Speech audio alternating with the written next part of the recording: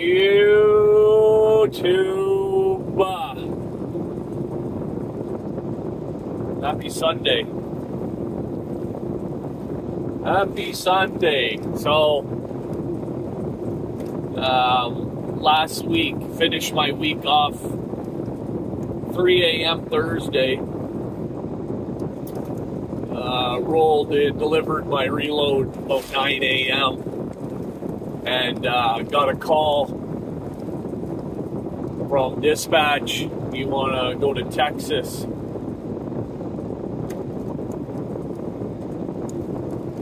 Yeah, all right. I'll go to Texas. It's I'm going over to Abilene. So, from where I'm at, you're about 20 hours. It's a 20-hour steam. Abilene's about a couple hundred miles,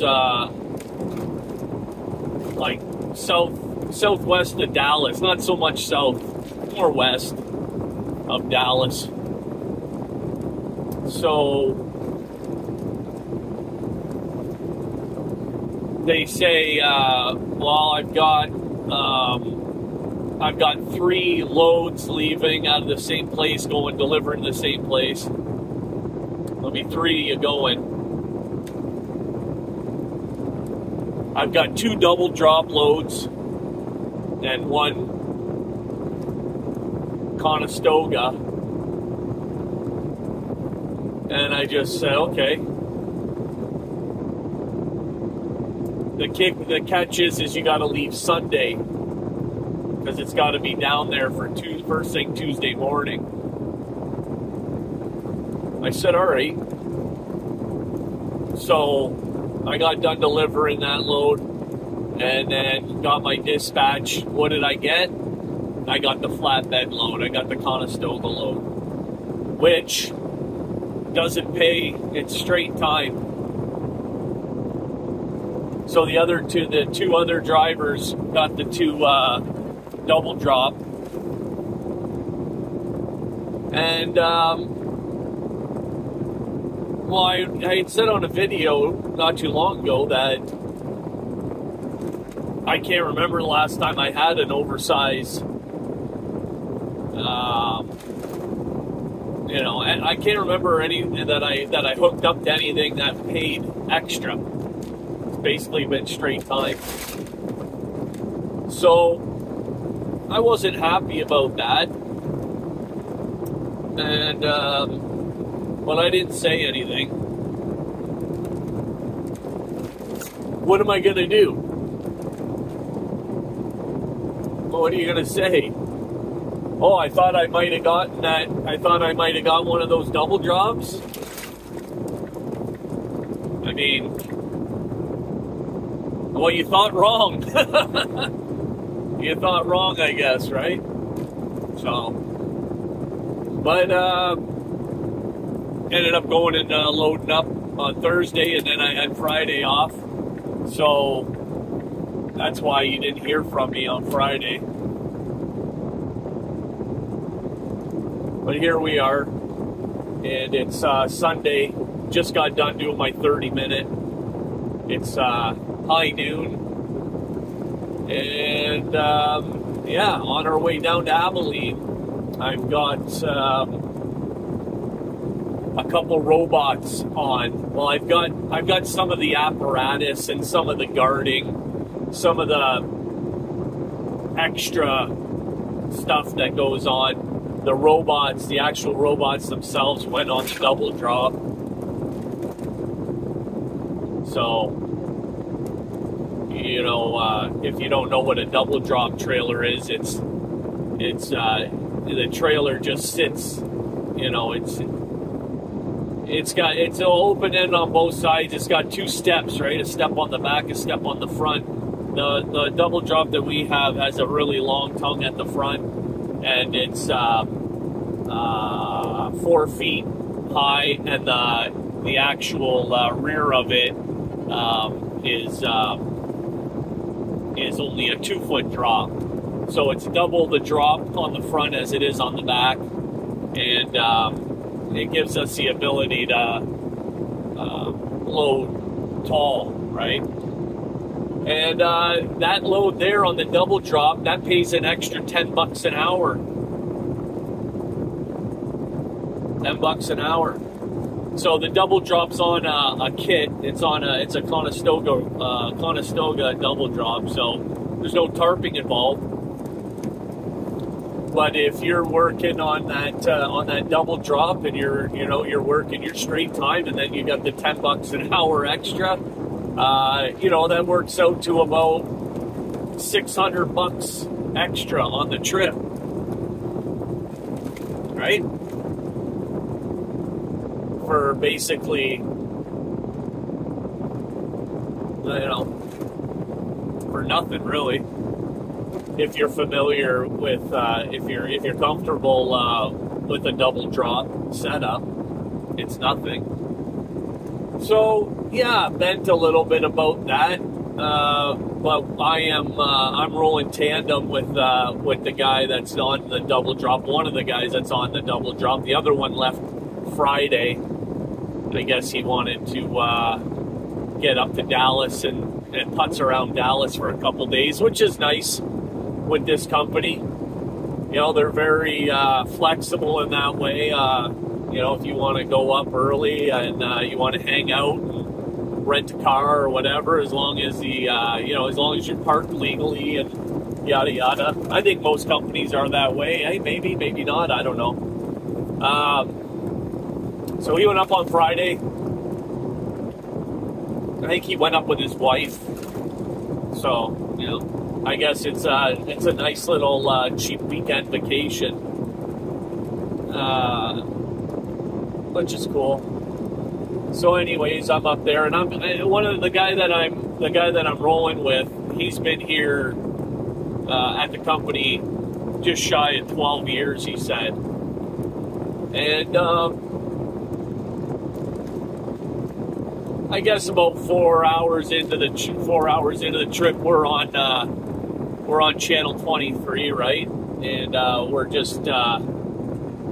chatting up a little bit, and he asks me what I've been up to, and like in the last little while, right? What I've been up to, and he's not asking me what I've been up to in my personal life. He wants to know what's going on at work, right? And I talked a little bit about this on my last video. You got to be careful when you start talking politics and work, especially with somebody that's been at the company 12 years.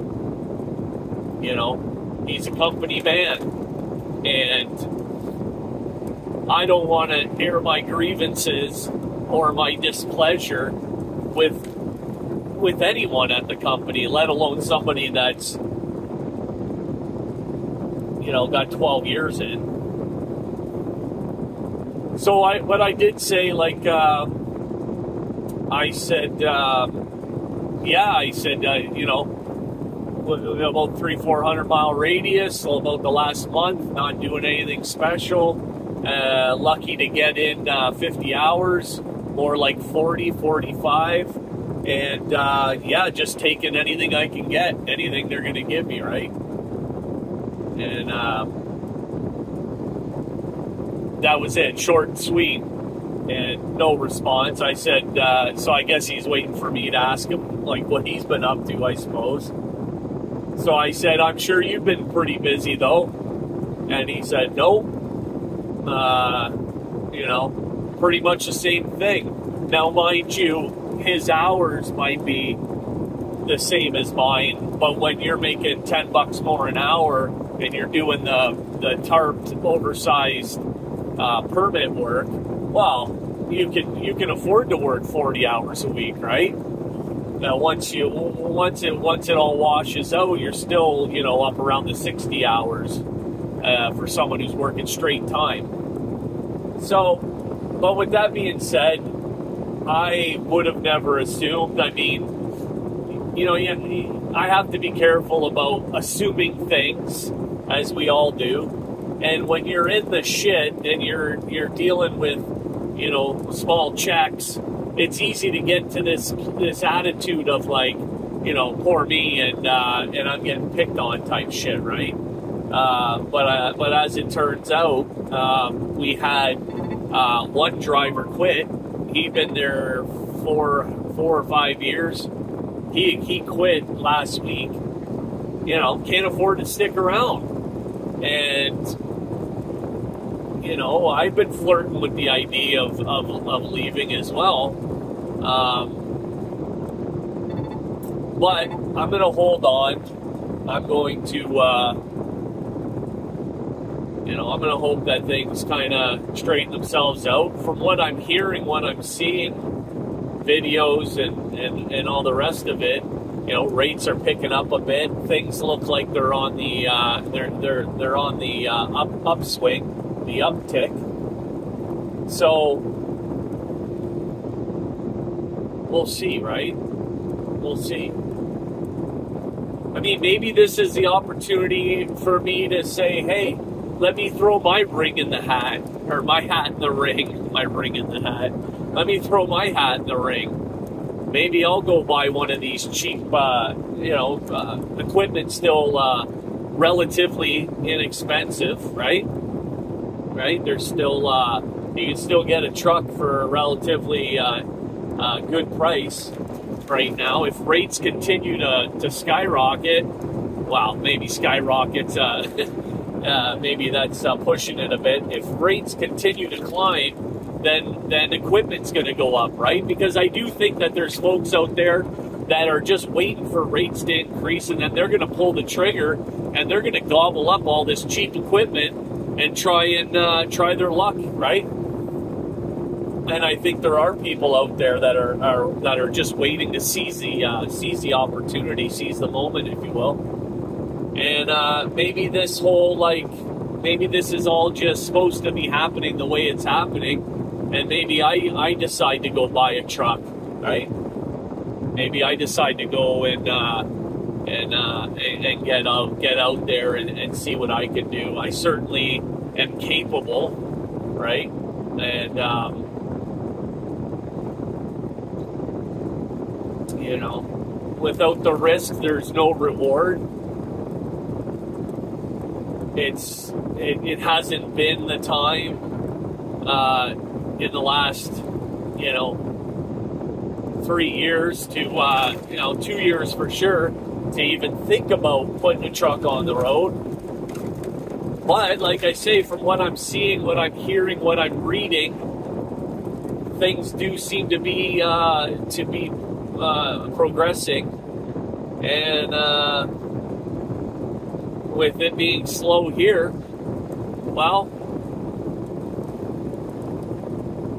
maybe we think about it. I've considered it, right? I thought about it. I've thought about it on multiple occasions throughout, you know, my career, but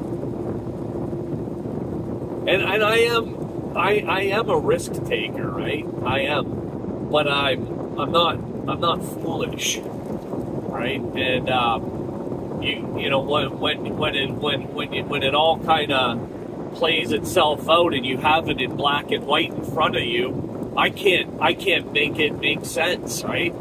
It's like, what? I would just be doing it out of straight, like, ego. Well, just because I can doesn't mean I should, is the way that I've seen it, right? But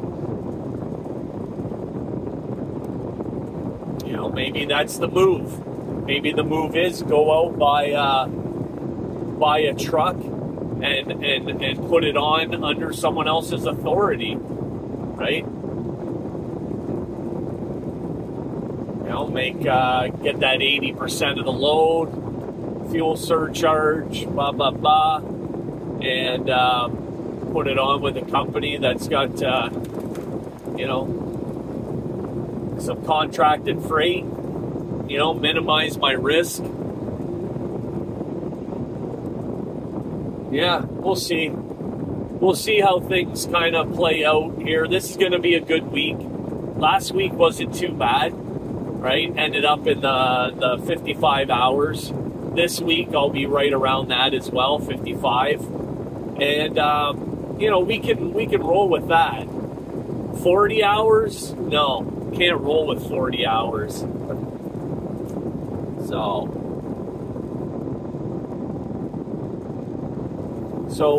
we'll see what happens, but yeah, I'll keep you guys up to speed this week.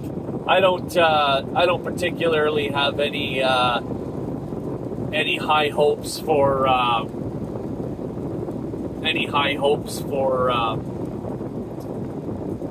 getting a reload rate out of Texas. I think that I'll end up maybe pulling something heading back up north and getting some on the way home. So I'll let you guys know how that goes. And yeah, other than that, leave a comment. Hope you guys have a good start to your week. And let me know. Do you guys have you guys seen the rates increasing? Is it just a figment of my imagination, or are things improving?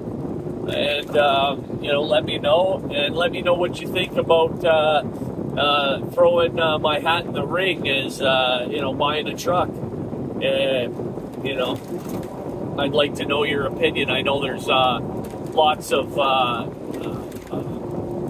you know, smart people that have been in this industry for quite some time that follow the channel. So I'd be interested in hearing your perspective on things. So with that, we'll leave it at that. We'll see you on the next video. Driver's Lounge over and out.